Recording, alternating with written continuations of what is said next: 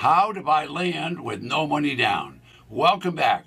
Now, I'm Ted Thomas, and for the past 30 years, I've been involved in a subset of the traditional real estate business. Now, traditional real estate is considered single-family homes, residential lots that are buildable and maybe they're vacant, and of course it includes small apartments, small office buildings, and some small farms. What we're really going to talk about is how to buy land with no money down. Now, thousands of people are employed in the real estate business. They do everything. Some of them are brokers, some are lenders, title companies, they have home inspectors, handyman, there's all agents, there's also attorneys that help at the title company and so on. So a lot of people are employed, but in the subset of the business, those same people are actually employed, but the big difference is the property owners have failed to pay the property tax. So I'm going to talk a lot about that. Now, we're going to talk about tax defaulted property, that the local governments, they really want to get rid of those properties. Why do they want to get rid of them? They don't want properties on their books that are defaulted and they're not paying any taxes. So what they do when they get a defaulted property is they attempt to sell it, and they do that at an auction, and they discount the property 60%, 70%, even 80%. So if you can buy a property 80% less than the retail, well, you probably really want to consider that, especially if you know that at tax defaulted auctions, the treasurer actually cancels and wipes out the mortgage.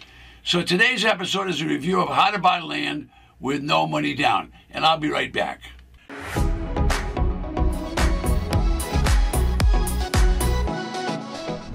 Okay, so I'm back. How to buy land with no money down. Now, in many instances, the seller, when they're trying to sell land, expects to get a huge down payment, 30 or 40%.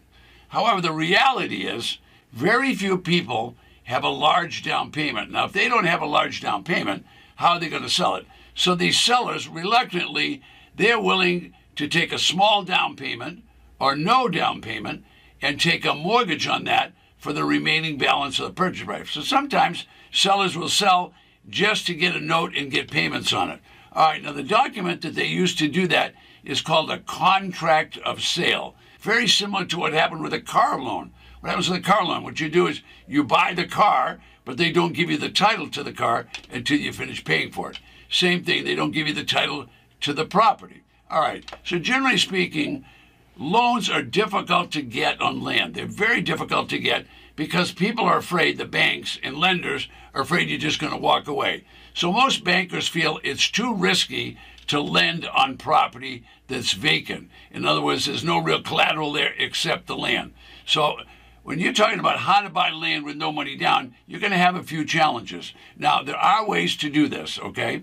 All right. Now, sellers will sell, but they want high interest rates if they want no or low down payments. So keep in mind, don't expect to get the bargain rate on the loan if you're going to not put a lot down. All right, so we're talking about low down or no down. So when the seller's acting as the banker, expect the interest rate to be high, even though they're going to be the lender. They're not going to make you a great deal. They're going to make money on the interest on that loan. All right, now buildable residential land is very, very saleable.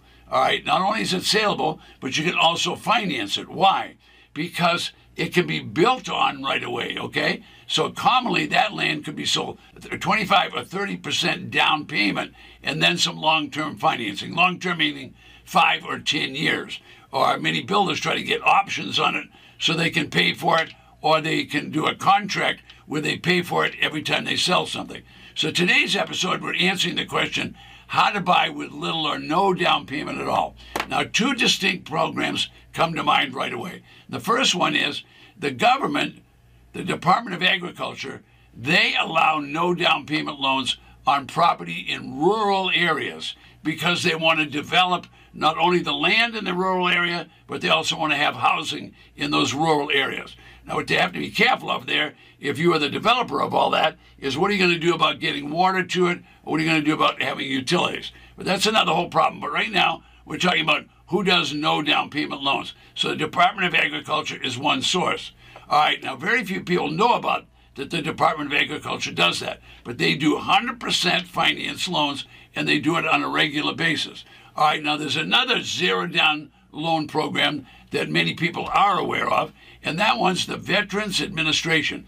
So if you've been in the service, those people that have served their country, the government has passed rules that they can buy property with absolutely no down. Now, they buy brand new housing with no down. So who's guaranteeing that? Well, that's you and I, the taxpayers, are going to guarantee that. So banks will lend to those people, and the loan is guaranteed. Now, the challenge is they're loaning to people that are going to have a high default rate. Now, why are they going to have a high default rate? Well, the young people, sometimes they're out of service and they're 20 or 21 years old, and they're not so responsible. In other words, they don't realize that you don't just make house payments, you have to make tax payments. You have to take money to fix the property. You have to maintain it. You have to take care of the lawns and whatever.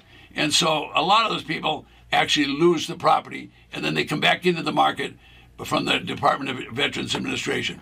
All right, so it's not easy to finance land. If you're expecting to do it zero down, I'm not saying you can't do it, but it's going to be a tough job to get that done. But expect that seller to have sky-high interest rates on the loan that they are going to give you. So these loans are made high interest because that's how they're going to make the money. Now, you've got a real challenge getting a zero interest loan, but you don't have a real challenge with a zero down. You're going to find out they'll sell you that property, but it's going to have a high interest rate. All right, so I'm a solutions guy. I'm always looking for an alternative, but with these different kinds of land, if you're using raw land, well, that's going to be tough. If you're using improved land, it's going to be a little bit easier.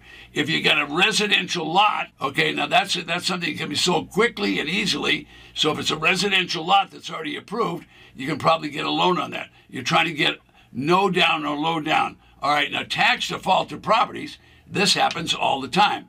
Now, this isn't for everyone.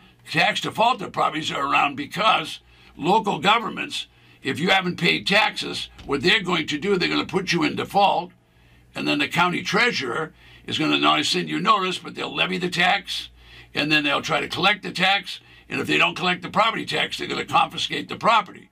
Now, what are they going to do with the property? Well, the treasurer doesn't want the property, and neither does the county.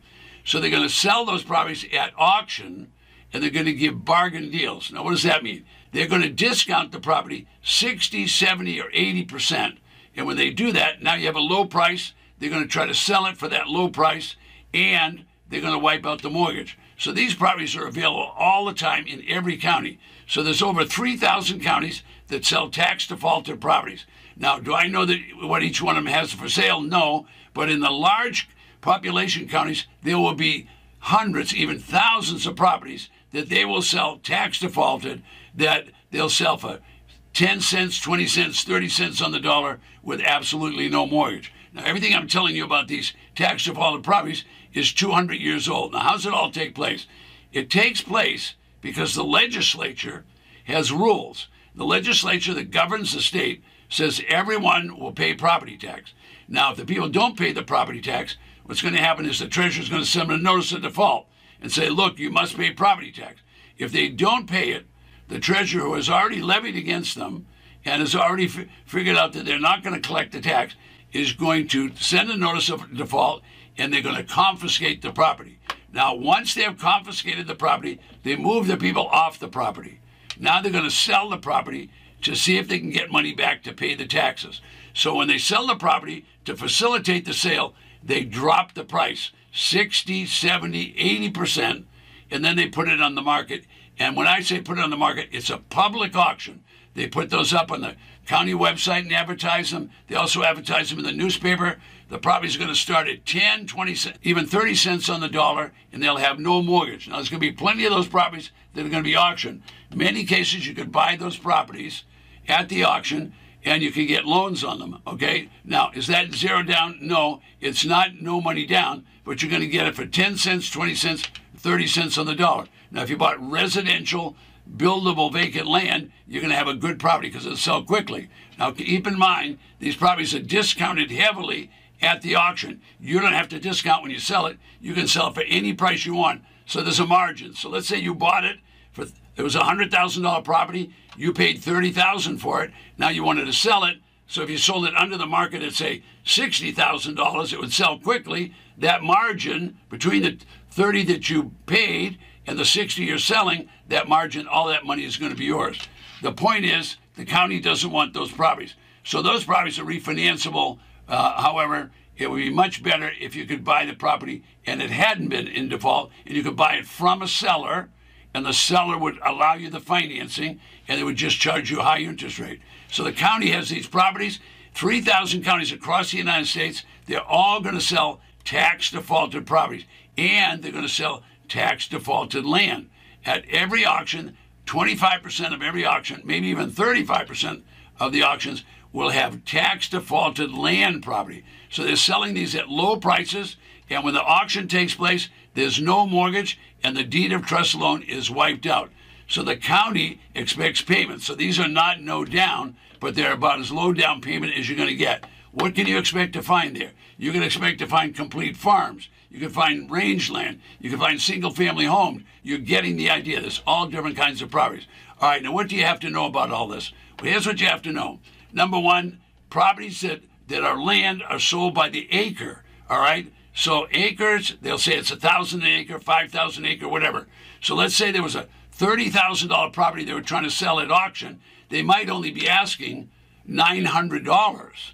Wow, $900 in back taxes. And that's because the property owner failed to pay the back taxes. Well, if you bought that for $900, you just practically stole the property. You got the property for $300 an acre. All right, my name is Ted Thomas. If you're interested in these auctions, you can get a sample auction list. Just go below me and request a sample auction list. If you are going to buy properties, don't buy properties that you haven't seen. You need to have boots on the ground and look at that property. Why? There might have been a fire. There might have been a hurricane. There might have been a flood. There could be any number of things that go wrong on that property. So don't buy properties you haven't seen. You also shouldn't buy properties that you don't know what your exit strategy is. Don't buy just to buy. Buy because you know what your exit strategy is. I'm Ted Thomas.